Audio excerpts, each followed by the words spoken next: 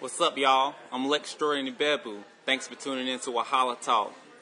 Today we're here at Wings in Raleigh. They got wings so good, make your heart fly away. Today we have a leader in the community, an organizer, an activist, an entrepreneur, and one of the young political savants in America's third Reconstruction, Dr. Richard Watkins. How you doing, big brother? I'm doing all right, man. What Nice an to see introduction, you. man. I was I'm like, daggone, that's all me? I'm just a regular guy, man. I don't think you're so regular. I've been able to follow you for some time. We have some mutual connections. Okay. And you're really someone who comes from North Carolina. You were raised in Greensboro. Yep. You went to school at Fayetteville State University. Yep. Go Broncos. You also went to school at Carolina. Yes. Without saying. Yep. Carolina Tar Heels. And now you're cutting your teeth out in Durham. Yeah. So, you've been able to pull from all various areas of the state. So what commonalities have you seen in all of these areas? I just think, overall the people are really, really great. I've been able to work with some amazing talent. I mean, yourself.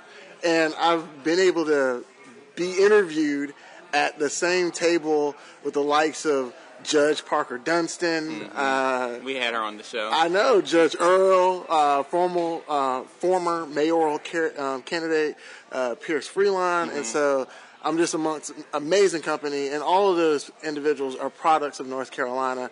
And so it's just a humbling experience to be able to work here and do science here. I think one of my big things is science, and I think one of the cool things about North Carolina that a lot of people overlook is its role in science. In fact, you can't spell science without NC, and It's really cool to be part of an environment that has North Carolina Central, University of North Carolina, Chapel Hill, Duke, NC State.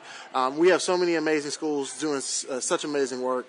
It's just really exciting to be in this area. So it's all about those tobacco roads.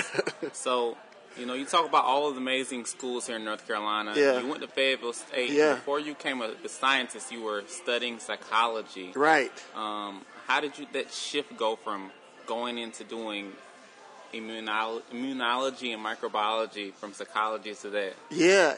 I made several shifts. When I was in high school, I was really interested in graphic design. Yeah. In Greensboro, I went to Grimsley High School. Yeah. And I also took classes at, I think, what's now known as Weaver Academy. Okay. And I did graphic design there. It was a lot of fun. Really, really cool work with, at the time, cutting-edge technology to make amazing graphics. And when I went to Fayetteville State, I actually switched up again and did business. Mm-hmm. I did business marketing, and I was doing that for a while until I took my Psych 101 class. And if you talk to a lot of people who do things they love, they oftentimes have an experience in which they interact with an amazing educator. Yeah. And in my situation, it was a psychology professor named Dr. Hasty. Yeah. I really, really loved his class, and after taking his class, I was like, all right, forget business. I'm switching to psychology. I did psychology and sociology. And still today, I'm always fascinated with how, people think, how people behave, how people work together in the form of society. And still to this day, it's really, really amazing. I made the switch to doing research in infectious diseases, immunology, and microbiology because of the continued HIV crisis. I wanted to do research because I remember getting tested for HIV during huge campaigns for everybody to know their status. And what led you to that? It's in the African American community, it's still, even though it's 2018, about to be 2019, it's still somewhat taboo. Well, I played football at Fayetteville State University, and I can tell you for a fact that there was a huge initiative at Fayetteville State University to get tested. Why was that? I think it's the right thing to do. And I can only say that there were, amazing leaders, student leaders at Fayetteville State University in influential positions who knew it was important and did something about it. And so in the wake of that, I remember getting tested, doing the responsible thing, knowing your status. For anybody who's sexually active, know your status. So I did that, and I just remember, kind of how stressful it is. You think about all the bad decisions you may have made just being young, and you don't want to actually have to, pay for those. Yeah. But when you are waiting on those results, you start going through all of the stages of acceptance. One of those denial, anger, sorrow, but one of those is bargaining. And anybody has told themselves this when, they don't study for a test, or they wait till the last minute to do an assignment. They say, if I can just get through this, I promise I'll never do it again. And so it was a little bit like that. And so I said, if I'm HIV positive, I'm going to be waiting for somebody to create that breakthrough, right? I'm going to be waiting for somebody else to save my life. And so I said to myself, if I can just get seen through this and be HIV negative, I don't know how I'm going to do it, but I'm going to conduct research in HIV. At that time, I went to Fayetteville State, psychology, and I had no idea. What position did you play on the football team? I played wide receiver. Oh, really? Yeah. So, like yourself, I still run to this day. I grew up being an athlete, running track, playing soccer. Yeah. And it wasn't until I became in my mid-20s that I saw different lessons I gained from playing sports and being an athlete. What lessons did you gain from playing football? So I think in football, the team is really important. You can't do it alone. You have to have a talented team around you to succeed. In my first year at Fayetteville State, we won the CIAA championship. Fayetteville State played in the CIAA championship this year. Unfortunately, we lost this year, but that's all right. Go Broncos! We'll be back because we're always talented. We always have good coaches. And I played with some amazing talent. And actually, I wasn't even that good. I was just fortunate to be on the team. Yeah. But those guys were absolutely great. Many of them are friends to today. And the thing that I learned from playing football is, you can't do it alone. You have to have a team, and you've got to trust your teammates to do their job. As a wide receiver, I can't throw the ball to myself. I can't block for the quarterback. All I can focus on is running my route, getting open, and when the ball's thrown to me, catch it. And I think working as a team and everybody doing their little part to achieve a common goal, regardless of who you are, is the key lesson that I learned from football. I love it. I believe that 100%. So, we know mutual people. So, although you're not an attorney, you're an attorney at Jace, because the first time I met you was at an attorney's event. Right. So, would you, coax your sister's ego, and would you say that you became a public servant because of your sister being an attorney? I can definitely say that has been one of the most amazing things. As an older brother, I think one of the things that I can say that I'm proudest of is my sister's name preceding me. I go to places and I'm introduced to other people. Oh, that's Candace's brother. And so I think that's how you know that you come from good stock, that your mom and your dad did a really, really good job. When your younger sister you look up to. So shout out Candace. Candace is an amazing individual, amazing talent of North Carolina. North Carolina is better for having her. And not only Candace, but my wife Charity, who's a social worker, assistant professor at North Carolina Central. I'm surrounded by people I can look up to. She's an amazing talent. One of the most brilliant people that I've ever come across. I had to marry her. I always say, well, in my case, marry up, and she was extremely talented, and I'm happy that she had me. But I'm just surrounded by amazing people who always push me to do great things, and I think North Carolina is full of that. And I've been very, very blessed and fortunate to just have really talented and really kind people to have in my company and to say, hey, I know that person, and it's really amazing. Of course, we need to be anchored, and a lot of times the woman in our life will do that. Right. So back to Fayetteville State. So yes. HBCUs, historically black colleges and universities, are in a peculiar place, not just in North Carolina, but within the country at this present moment. Right. Recently, I think it was maybe 2016, 2017, that the North Carolina legislature kind of tried to defund the HBCUs in the state. Yeah. So what place do you think that HBCUs have in this country, and what is their importance within this country? Yeah, HBCUs are really important. They have a culture in and of itself, and anybody who studies sociology knows the importance of that. There is a certain experience of waking up and interacting with individuals who look like you, and very weird things happen. When you go and operate in an HBCU, you no longer represent the black community. You just represent yourself. And that's one of the few times in an individual's lifetime where they can have that experience. And I'm speaking from personal experience. And so that kind of invisible knapsack they talk about in sociology, as a black male, you're able to experience that at least for 4 years at an HBCU. And that was absolutely crucial to my development. I wouldn't be where I'm at today if it wasn't for Fayetteville State University. And moreover, I can at least speak towards the sciences.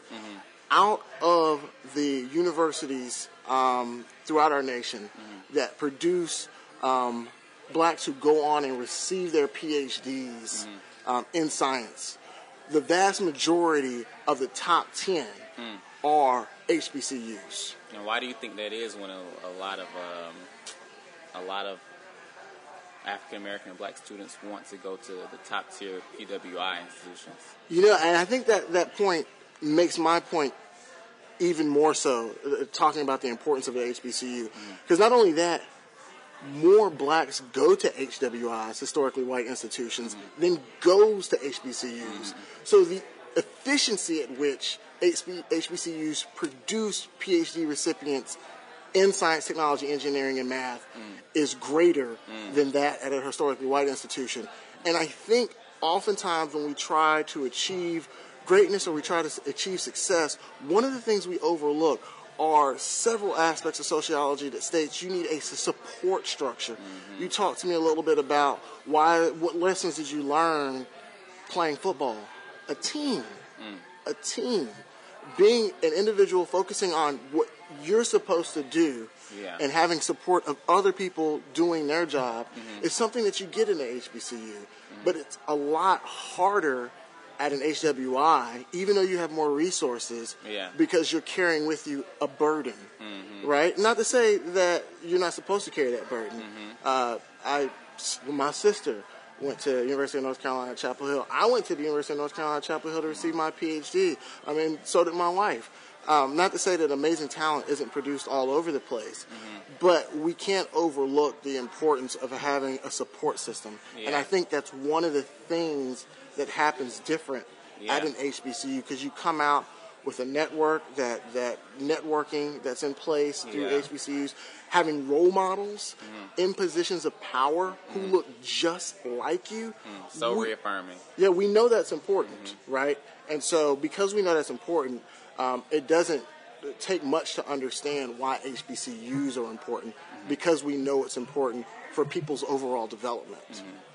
I understand completely. So what would you say that would be the specific needs that differentiate HBCUs from predominantly white institutions, which these HBCUs need so as not to die off in this current climate?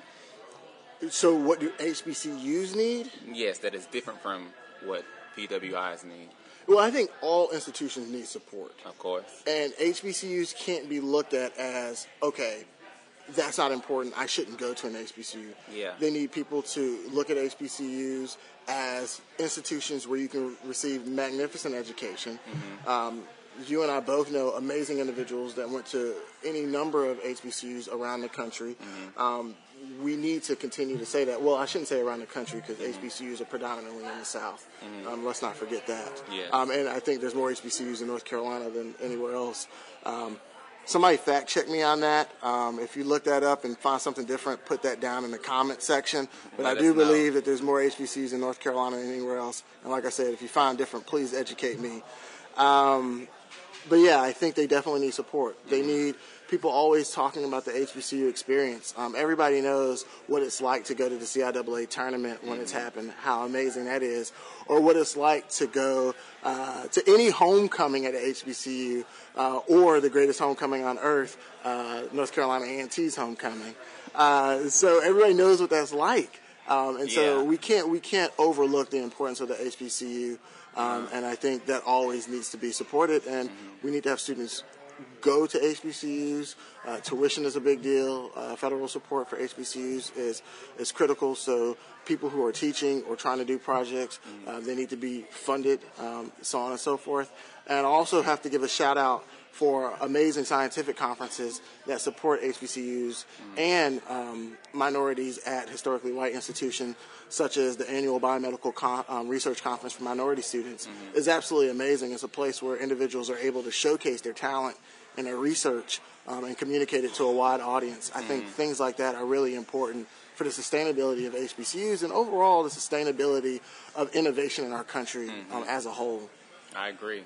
So going back to science, you founded the Science Policy Action Network in Yes. 2015. Right. What have been some highlights during that tenure of founding that organization, and what do you think the importance of having a black scientist as the founder of that organization, and in general of that has been? Oh, I just think so. I think one of the highlights is being able to produce, work with the North Carolina Science Festival. Yeah. They had a STEM event in which I was able to give a presentation at the Moorhead Planetarium. Yeah. And it was filled with kids, and I was worried about being able to keep children's attention, right?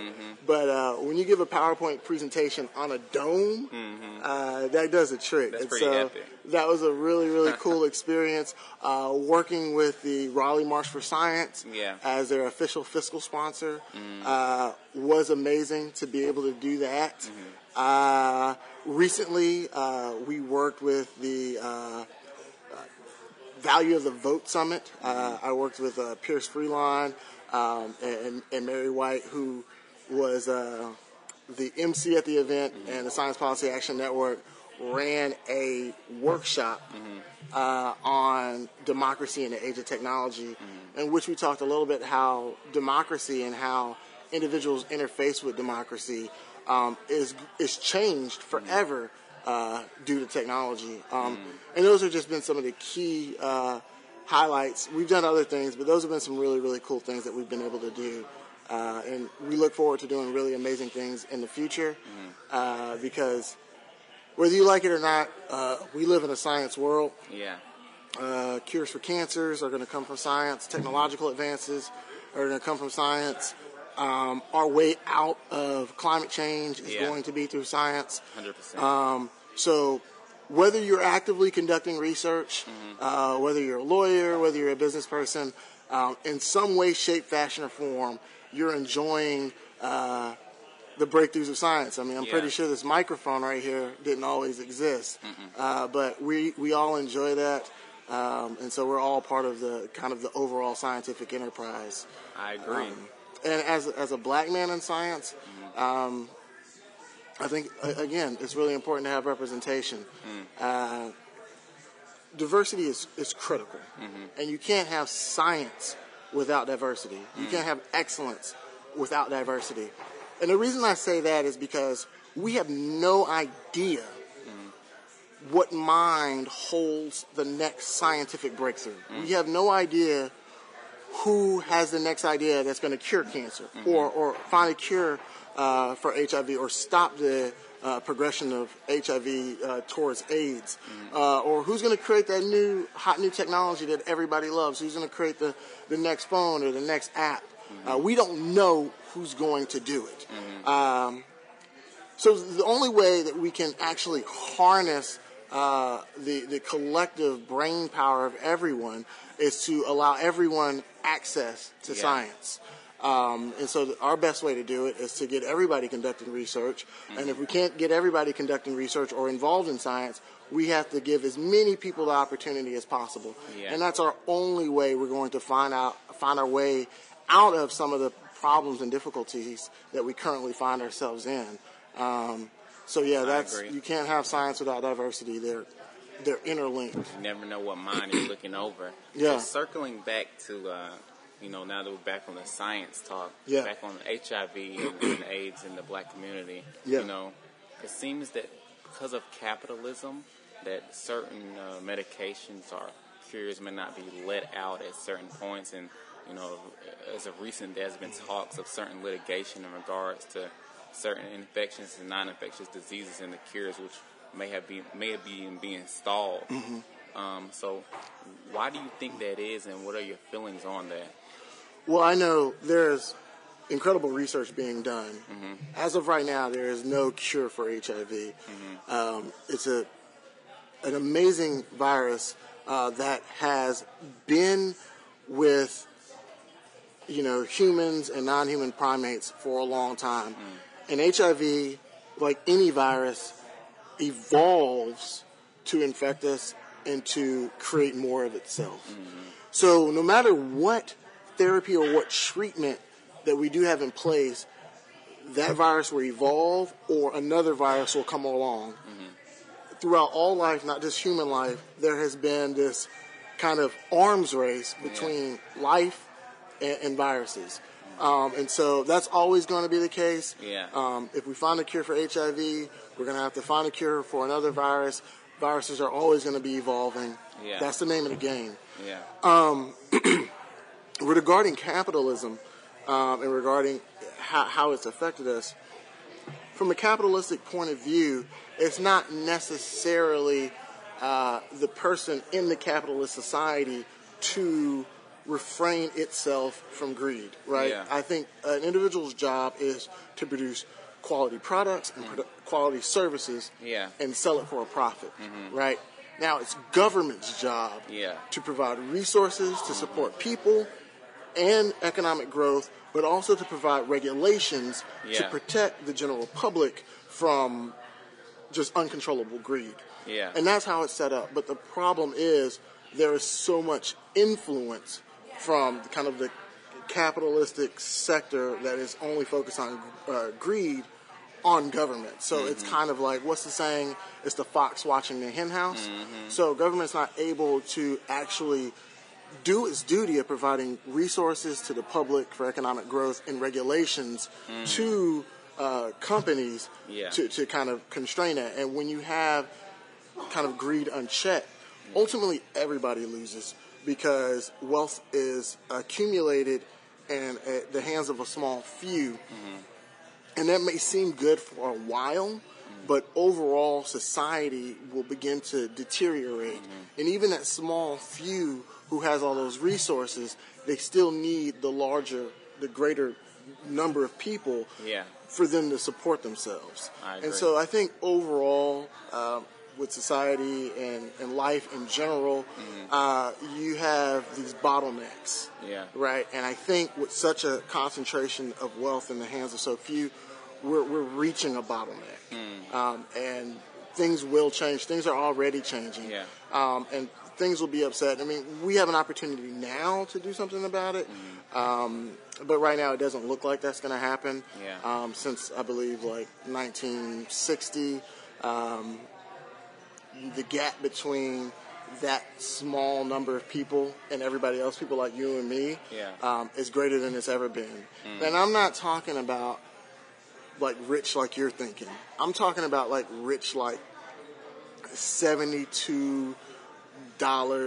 I did the math like for Jeff Bezos, and somebody check me on this too because I know I'm probably wrong. I can't remember the numbers. But it's like $72 a minute. Every hour, 24 hours a day, 7 days a week, even while you're sleeping. That's the kind of wealth that I don't think most people can comprehend. And in a capitalistic society, that type of wealth means unprecedented power and influence. And that's what we're seeing both in every form of our society, whether it's trying to get drugs to market, whether it's healthcare, whether it's climate change, whether it's government. The power of the dollar is ultimate, and when you concentrate so much of it in the hands of so few, they have a lot of power. And I think there's a saying that says, absolute power corrupts absolutely. That's what we see, and I that's just what we see. That always happens. So there always needs to be some constraint or some restraint from other outside sources or within the system. So, like with cancer, that affects African American women, it's both of our families have been affected by cancer. Yep. Again, my condolences to your mother. Thank you. My grandmother also passed from breast cancer, and my mother's a breast cancer survivor. Oh, well, so great. I know it all too well. Any woman that's descended from West Africa likely suffers from triple negative cancer, if I'm saying it correctly. Oh, I didn't know that. Oh, yeah. So it's a more aggressive type of cancer than their other counterparts. So in the progression from HIV to AIDS, do you see something similar with how that operates for black peoples or peoples of West African descent? So I'm not that familiar with that area, but I will tell you that there are differences between individuals regarding the progression to AIDS. And what that means is that your CD4 T cell count has dropped down to a level that now your immune system is not necessarily capable of preventing infections that an otherwise healthy immune system would be able to protect itself against. And there are differences between individuals, and since there are so many mutations, there are different types of HIV that affect different people, and those HIVs tend to progress at different rates. So it's very complicated, and I'm not completely aware of all the literature that exists that says particularly people descendant from West Africa progress towards AIDS faster than anyone else, but that information may very well exist. I understand.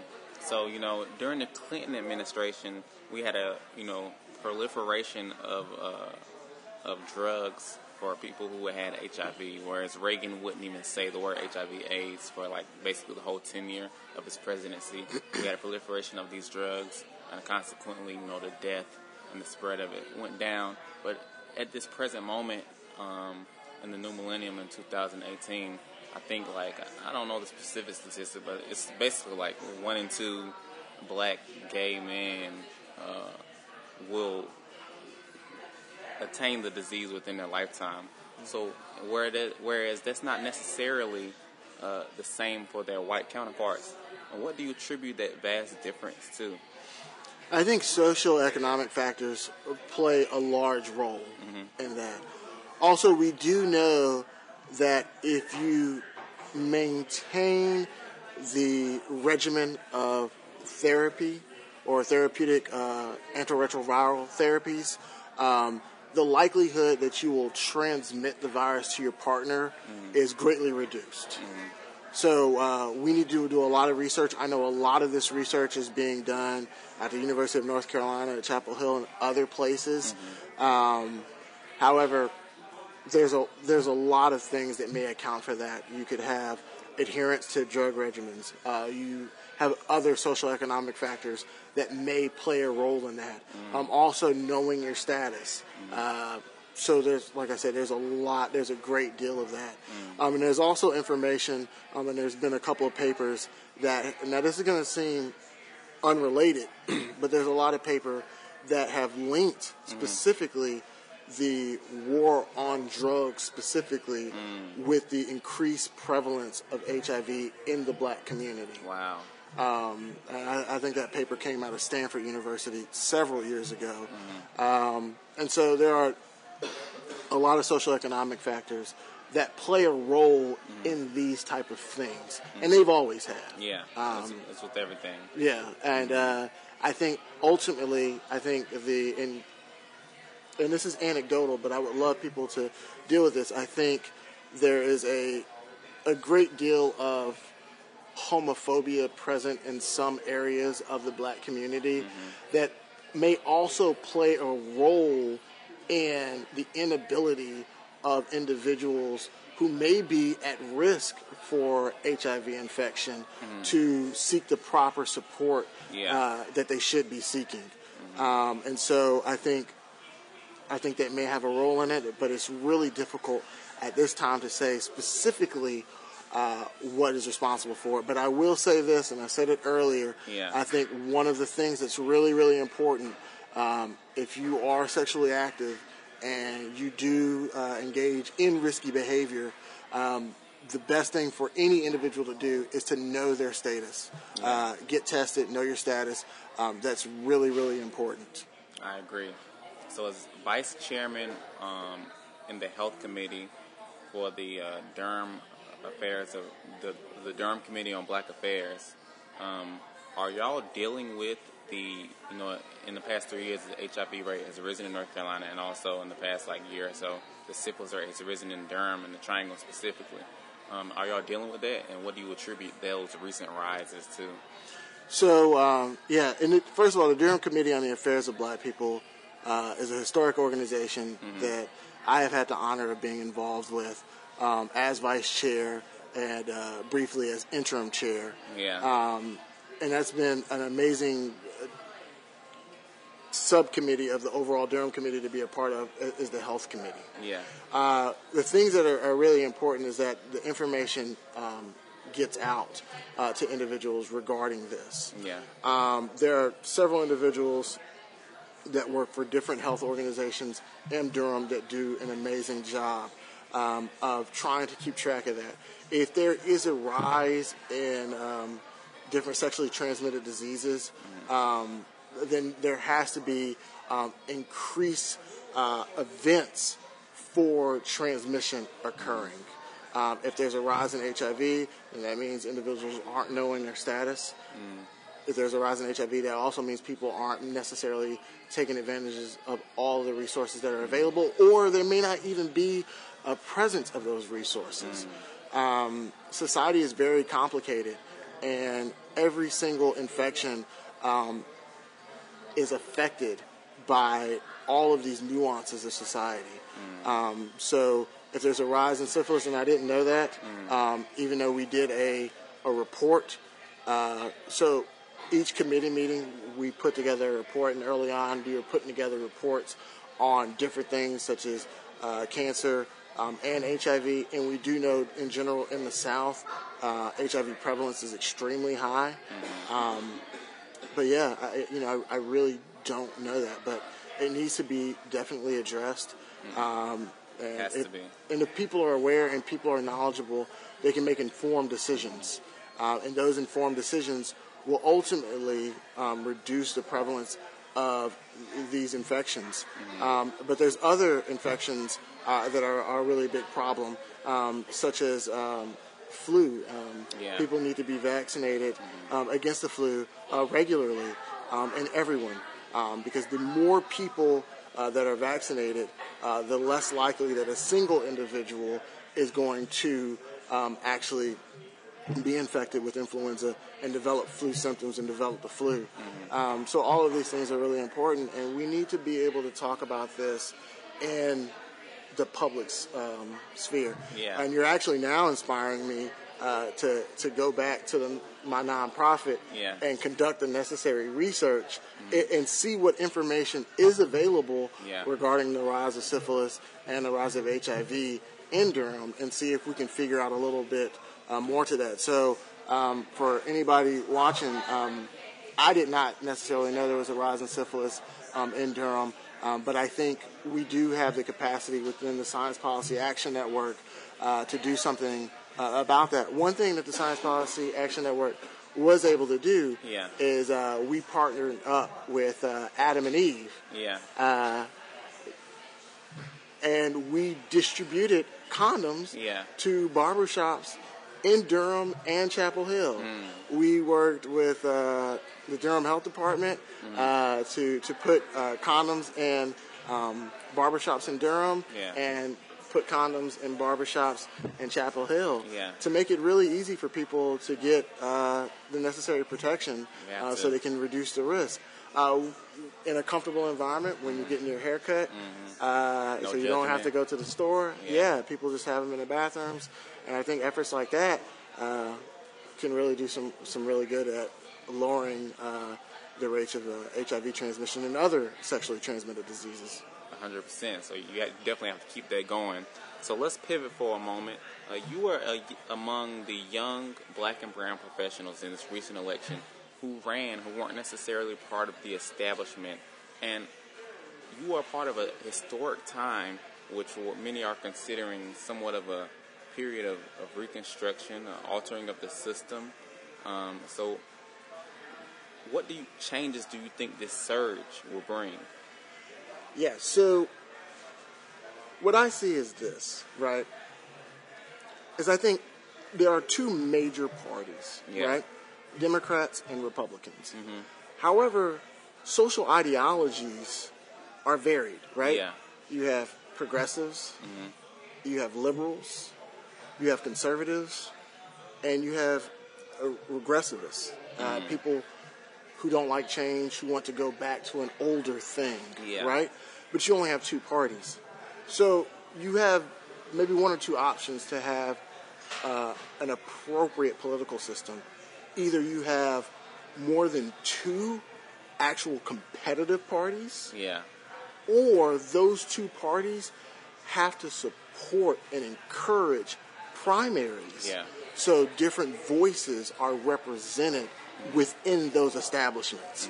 Without those things happening, it's going to be really hard to have a functioning democracy in which people feel represented.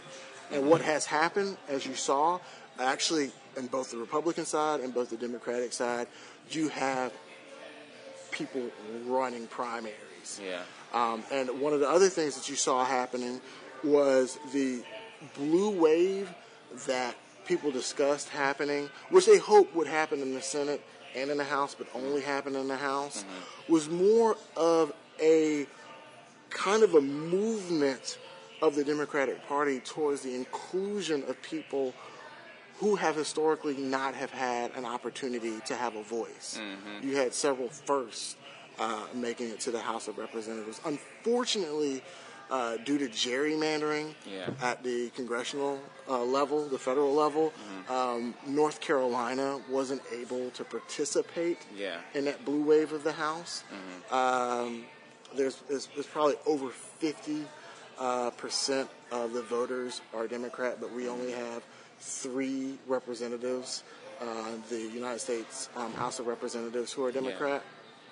And so, unfortunately, we weren't able to participate in that blue wave. But we had a lot of exciting moments. You know, I was able to run against establishment David Price. Met some really amazing people. I'm just disappointed that I let those people down by losing. You didn't let them down at all. We were running for some really important things. And time is of the essence. It is. And, you know, if we would have won, we would have been able to make immediate action on those things. And unfortunately, you know, I didn't win. And, you know, I really appreciate the support of everyone else.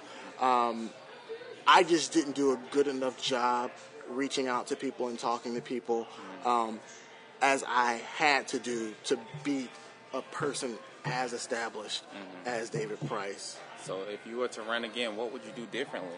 So I will run again. Okay, talk about it. Yeah, and I think bringing in more talent. So I had some of the most amazing talent in North Carolina, and whatever I was able to do was because of those talented individuals on my team, yourself, Jacob Ribbett, Samantha, Johnny, people on the graphics team. I mean, we had some amazing talent. And I think I need to provide more resources to those individuals so that they can be more effective. You know, as a leader, as a candidate, being able to have such talented people around me, I have to provide them with better resources so that they're able to do their jobs more effectively. And that's what I will do. Because like I said, there were a lot of people who had never heard of me before. I can't imagine somebody who's never heard of me before. Those people who voted for me. So politics is all about relationships. 100%. Right. You had David Price, who is a hero amongst the Democratic Party. He's been in that area representing for 30 years. You had Michelle Laws, who a lot of people love and know for a long time. They've been able to build relationships and rapport with people. And me, somebody who hasn't been in that public space, which means the people who voted for me didn't vote for me based on them knowing me. So why do you think they voted for you then? They voted for me based on the ideas, based on the world they would like to live in.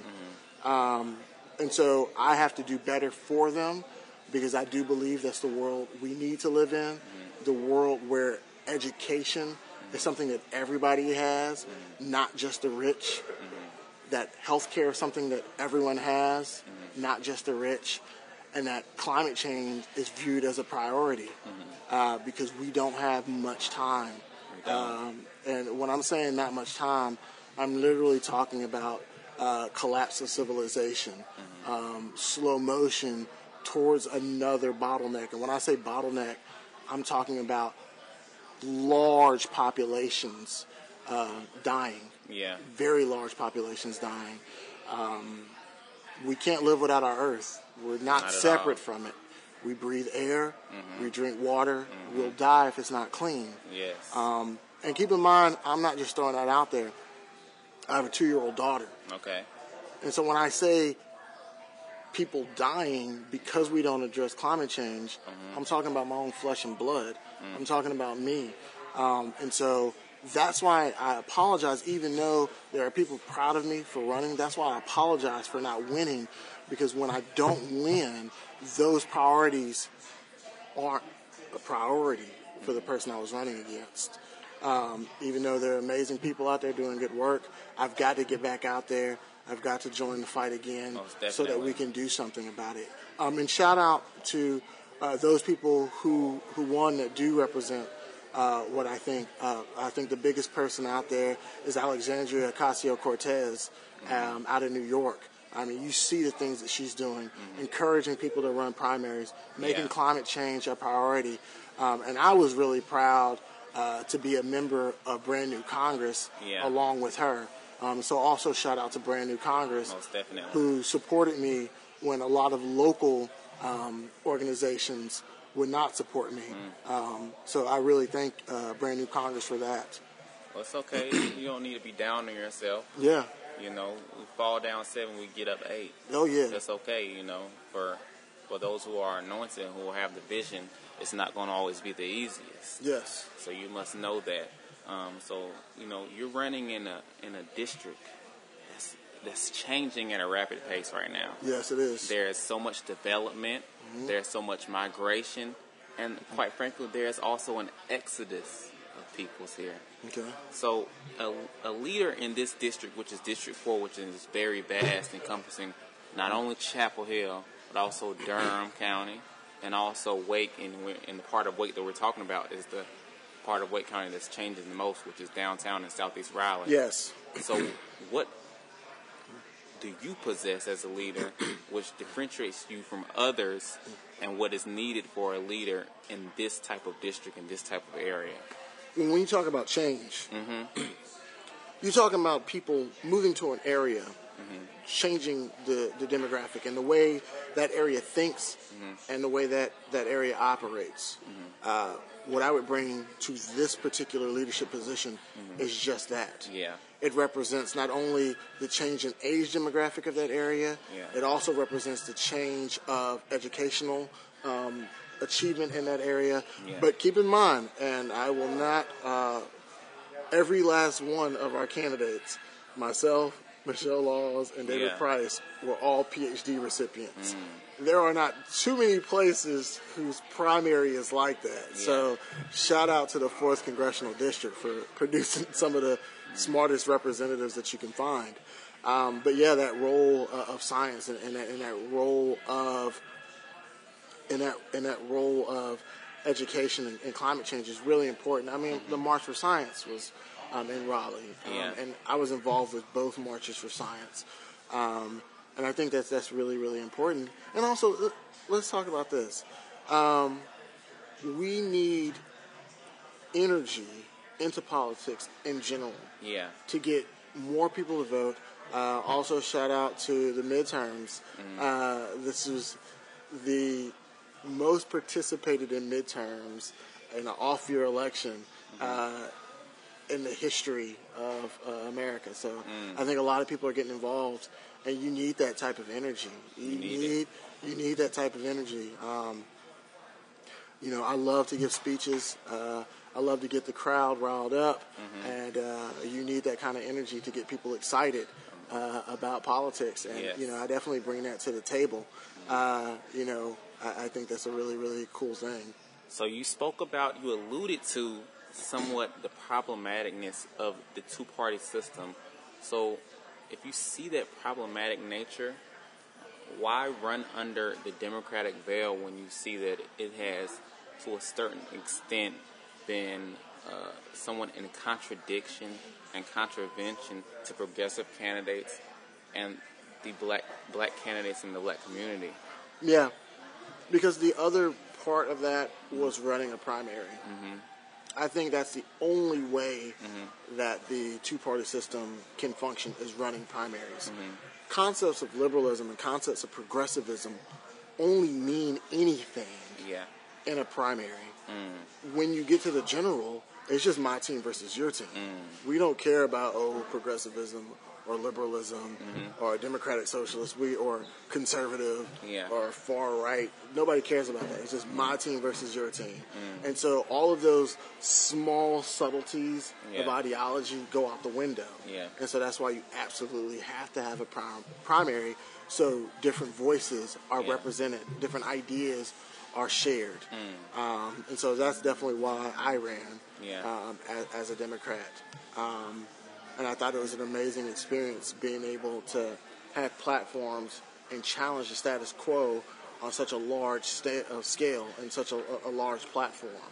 And I thought ideas were able to be shared that hadn't before in that particular area. Most definitely. But yeah, you're absolutely right, because you're kind of getting at this kind of concept of, all right, we all know we need more parties, right? Or we all know we need something that is like not Democrat and not Republican. So what's stopping everybody from doing it? I think what's stopping everybody from doing it is just the sheer power of those two institutions. You want your voice to be heard, but if you're not part of those things, you don't have a microphone, right? So how are we going to get around that?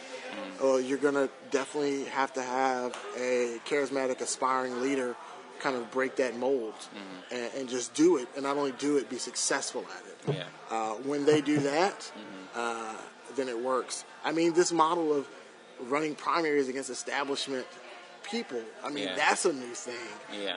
And, you know, Alexandria Ocasio-Cortez was just that kind of person.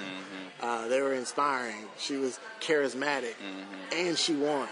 And now she's the biggest name of the entire Democratic Party. I don't care what anybody says. She's my representative. Well, that's what happens at the federal level. One vote affects the entire nation. It's a ripple effect. Yeah, it's a ripple effect. And so, you know, that's a step in a major direction. And it provides a lot of people with hope. But also, you know, kind of this conversation about, do we need another party? I definitely think we're going to have that.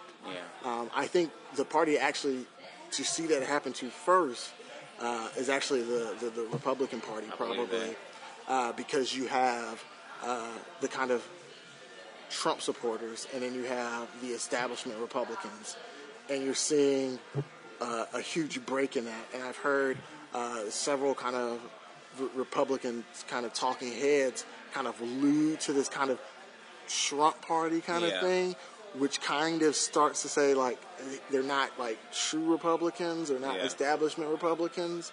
And so I believe you're probably going to see two parties emerge in which you have the really far regressives, right, and then you have the kind of establishment conservatives finding their own homes. And I think that's what you're going to have with that. Now, the Republican Party is going to probably do everything in its power to keep all of that under one house. But it's so hard to keep that all together when there's so many fundamental differences between people at this point, right? So I think that's what you're going to have. That's what you're going to see happening. But ultimately, I don't think people should hate that happens. I think it's a progression. You got to have it because this system is broken. So do you think that the African American community should create its own party or shift between parties depending on the candidates and move their support as a block depending on the election? Yeah, well, from my experience, and I'd love to hear your take on it. Yeah. I don't think the African American community or the black community is monolithic by any means. Not at all. I think there's huge differences in the way what our treatment is. Yeah, in the way people. What do you mean by that? In our treatment? So we're very different. You can have someone like tribes. It's like you can have someone that's Creole. You can have someone that's first generation American. They're still black. You can have someone that's Latino. They might be Cuban, but they're still black. Although we're all very different, our treatment within this country, and the things that we go through, as Black Americans, is the same. Yeah. So I mean, I think that's really, really interesting because you create a situation in which black people are of two separate minds, right? Yeah. One, you have like personal ideologies and beliefs, but then you also have this other thing which knows that regardless of what you may think and how you may think different from other black people, the consequences of institutionalized racism affect everybody. Yeah. And so that's very true. I mean, I heard Michael Eric Dyson say that if the Republican Party wasn't so openly racist or had so much hesitation in condoning racism, way more blacks would be Republican. I agree. Because of the kind of cultural conservatism that is seen in Republicans. But because that doesn't happen, so many blacks are a Democrat because there's so much racism that is pervasive throughout the Republican Party. And that goes right to your point. That goes right to your point. It's really, really complicated. What do you think? I know you're interviewing me, but I mean, I'm interested in hearing what you think. I think things are multifaceted, and at this juncture in American history and politics, the current version of the Republican Party, I don't think that the African American community can align with it. It's too overtly against that community, and I mean by against I mean like death. Yeah. But I mean at some point, it's however the overarching ideal of white supremacy is over everything. So whether it's Democrat or Republican. Yeah. But it could be beneficial if the African American community could move as a unit to say, okay, if the Democratic Party doesn't want to do this, then we're going to go support this, or we're going to stay with the Democratic candidate for this. However, my grandmother always said, you can't piss on me and tell me it's raining. So, you have to deal with the current facts of the situation. Right.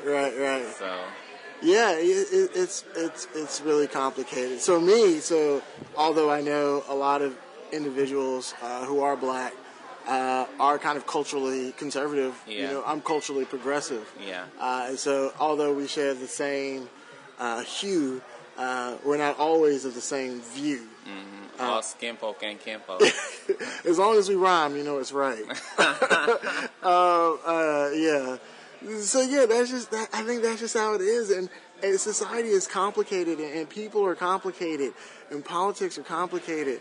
But the only thing that's not complicated is the people with money have the power. I'm telling you, that's always been the truth. That is not complicated. But other than that, it's really, really complicated. So to answer your question, should all blacks move as one solid block towards something? I mean, only if that direction is forward. I agree. Only if that direction is forward. As they say in Cuba, siempre pa'lante, siempre y nunca atrás. That's always forward, never backward, always up, Yeah. That's Miami slang. Yeah, so that's just how that is. And that's what, from your time in Florida that you spent? Oh, yeah. I've been speaking Spanish my whole life, but yeah. Oh, all right, especially nice. time down there. Nice. But yeah, that's just really how it is. And also, we also have to realize that race and racism is a very, very peculiar thing, right? Yeah. Because there are things that affect everyone, right? But race has people act against their own best interests, right? And that has been something that has prevented progress in the South for a very, very long time. Southern strategy. Yeah, there's been this continual election of people to powerful positions that have the vast majority of the public's interest not under consideration. It is not their priority. But they're able to get their votes based on pitting people against each other. It's a very, very powerful tactic. So if you say, hey, don't like that person, and I give you a reason and say I represent what you represent, I can get you to vote against your own best interest. And there has been, throughout history, there has been really nothing that has gotten people to vote against their own best interests like racism. Hasn't really been anything else. And you can check out the history books and check out the history of politics. Racism has gotten people to vote against healthcare, environment, like you name it. They just like, if racism or the fear of the other person is involved, people will always make irrational decisions, and that continues to happen. You know, it's the linchpin of this country, and until it's dealt with, people are going to continue to shoot themselves in the foot. Yeah. One last question. So, what's on your horizon then? You know, I know you're going to run. Yes. You're sure? Absolutely. We're in there. Yeah. Oh, yeah. I'm absolutely positive that I'm going to run again. The timing of that is something else, though. Okay. When is that actually going to happen? And so that's going to be really important. But like we said earlier, we don't really have much time. So making sure that I continue doing the work, continue to show up on your talk show, continue to show up at key events, give key speeches representing ideas that I really, really care about, making sure we're going forward. And writing and getting the views across is going to be paramount going forward. And hopefully on the horizon is a brighter future. Because we have, like I said, this is a very strange time because it's like that book. It's like the best of times and the worst of times at the same time. So while we are in the midst, and for a lot of people, you know, it's not necessarily true, we're in the midst of unprecedented kind of embarrassment of riches, right? Like you and I, we were both college athletes. I became a scientist. You became a lawyer. We've been able to reach unprecedented levels for generations before us. We're also on the brink of potential collapse at the same time. So we have a very amazing time in which we can make amazing strides towards a better future, but the window is so very small. And when that window closes, that means the window could possibly close on many people in society, in civilization, and humanity at large. So focus on climate change. That needs to be a priority. If I were able to communicate to anybody in power or anybody doing work or who cares, every day you should be talking about climate change. Shout out to William Barber, the son, William Barber III, who's doing amazing work in climate change. I appreciate your work. I'm looking forward to working with you and trying to address climate change and anybody else out there. Need to say Reverend Barber to come on over to Wahala Talk. Hey, you heard it. I'll be posting this as soon as it becomes available. But yeah, man, it's great. Definitely. Well, I'm sure. I have all the faith in you. I know you're gonna make the right play and engage in the correct execution. So, you know, all my guys and women and ladies and gentlemen of Wahala Talk, you hear it here first. You know, Richard Watkins is gonna throw his hand in the ring again. You know, and I'm sure he'll be victorious. So, thanks again for tuning in to Wahala Talk. You know, it's been a wonderful ride. You know, we're closing out 2018, and we'll be sure to see you on the other side in 2019 and beyond. I want to thank Richard Watkins for taking the time. Thank you. Coming all the way down here to Raleigh to, you know, chill and chop it up with the young Lex-Jordan. You know, I'm so appreciative. And I just wanted to let you know that, and we definitely have to do a part 2 because we were really in depth on some situations and some topics, and I want to go further in depth later. So until next time, much blessings and peace. Happy New Year.